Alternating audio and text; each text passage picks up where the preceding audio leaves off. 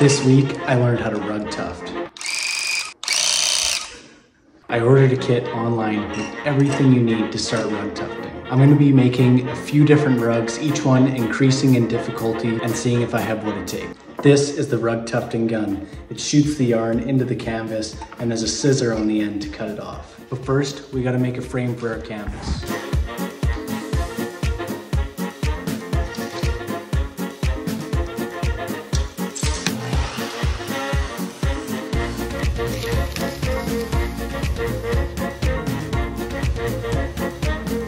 This is the design that I came up with. These outside pieces are the legs, and these cross members, I want to make it so that if I have a different canvas size, I can slide these up and down, as well as take this piece and move it along. I'm going to assemble it, and then I'm going to put the tack strip on.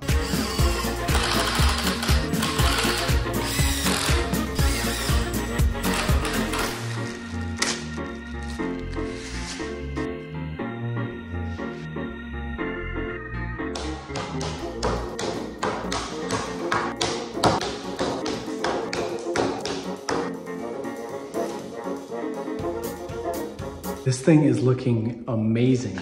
It's time to hang the canvas.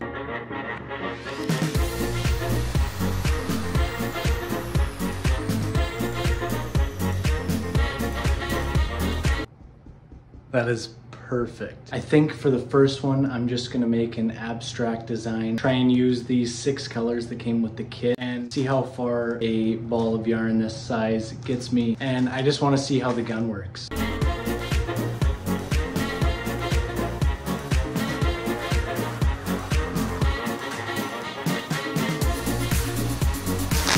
Starting off with my favorite color.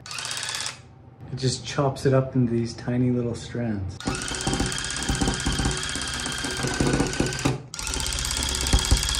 That was actually a lot harder than I thought it was going to be. On this side, it doesn't look like much, but on the back side, it actually looks kind of cool.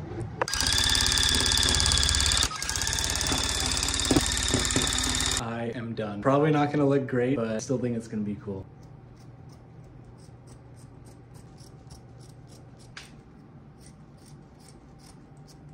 I haven't looked yet. Let's do it together. I actually think it turned out pretty good. Need some of these long pieces cleaned up.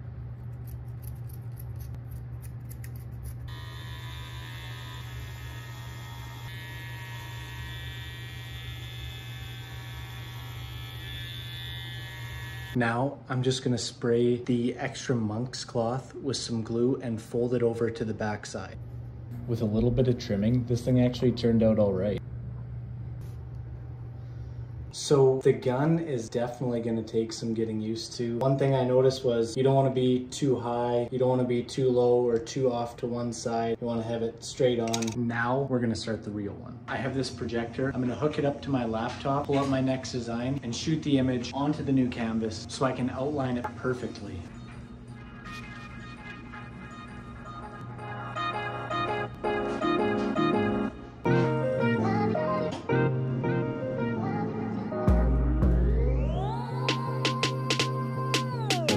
The design is traced, I have my colors, it's time to get started. I'm going to start with black.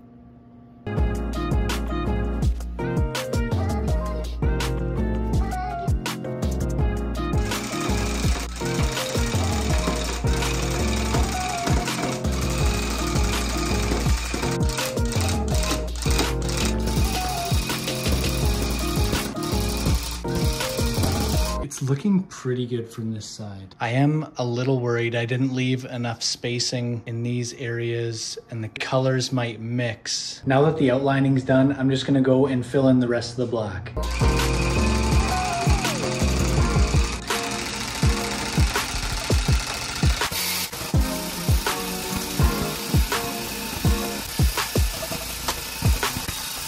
I feel like I might have messed up. Looking at it now, it probably would have been smarter to fill in the green and the white spaces and then fill the rest of the black in, especially up here with all these fine details.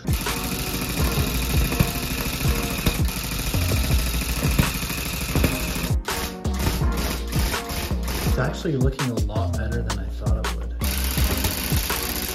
I think I'm done.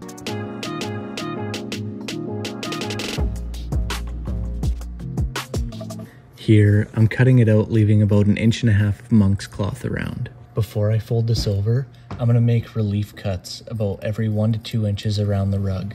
Now, I just need to take this spray adhesive, go all the way around, wait 15 to 30 seconds, and then fold the edges over. After that, I'm gonna take this plastic putty knife and spread carpet adhesive all over the back of the rug, making sure to push the glue into the fibers to lock everything in place.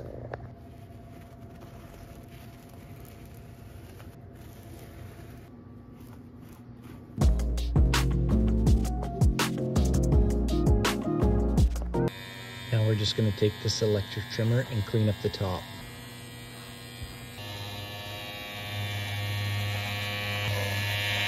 Here I'm trying to trim in between the green and the black. Hopefully it's going to make the design pop even more.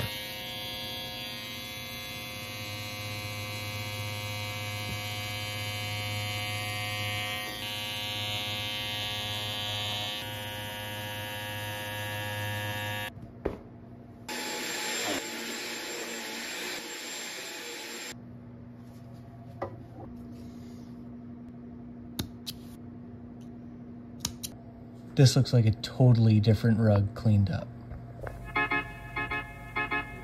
I belong to you. I'm gonna start my third and final design. This one has to be perfect.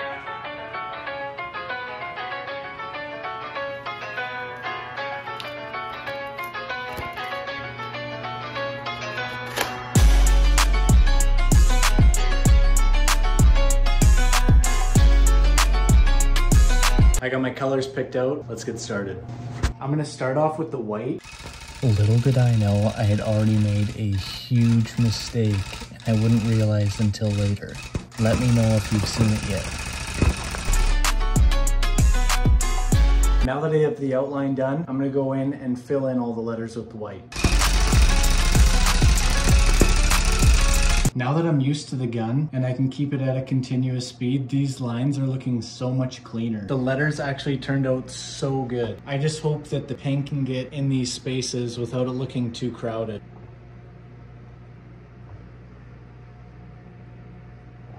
It's backwards. Mother fudger is definitely what I said. Now that Dum Dum's got the image flipped around, we can start over again. All right, I flipped the image, I got the white outline done again, and now it's just time to go fill it in and we'll be as far as we were before. But in all seriousness, making mistakes is not the end of the world, and messing things up the first time puts you in a really good spot to kill it the second time. We are back to where we were, and it's the right way. Yay! Now it's time for the pink.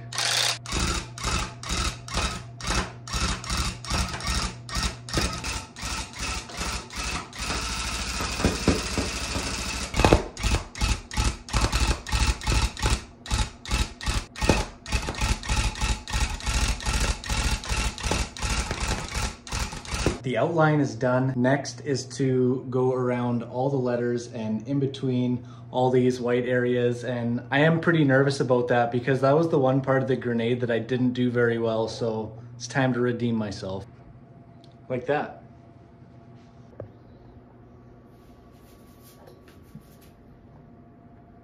This may look a little silly. I got partway through cutting the rug out and had the idea that it might be easier to glue it while it's still on the stand. And it worked well.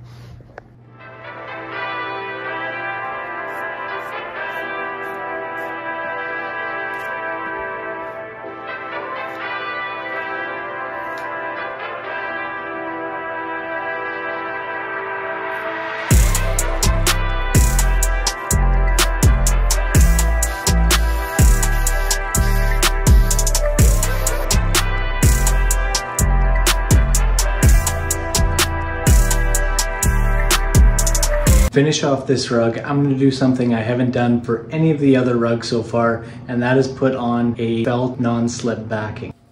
For this, we're going to take the same spray adhesive from before, spray the back side of the rug, and the back side of the felt liner. Wait our 15 to 30 seconds and then really push the two together to make sure it's got good adhesion and push out any air bubbles.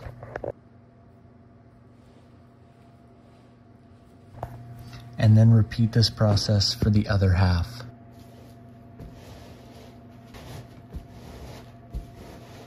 For this, you're going to want to make sure you have a sharp pair of scissors, and then you're going to slowly peel back the felt until you just see a little bit of monk's cloth showing, and then trim off any extra felt. Now all that's left is to clean up the front.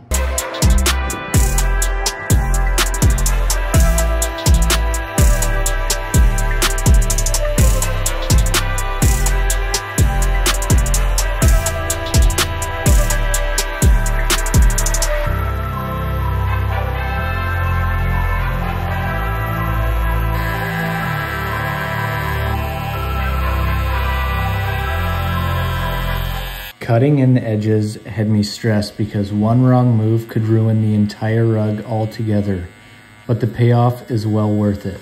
It brought this rug to the next level, and it's by far my favorite.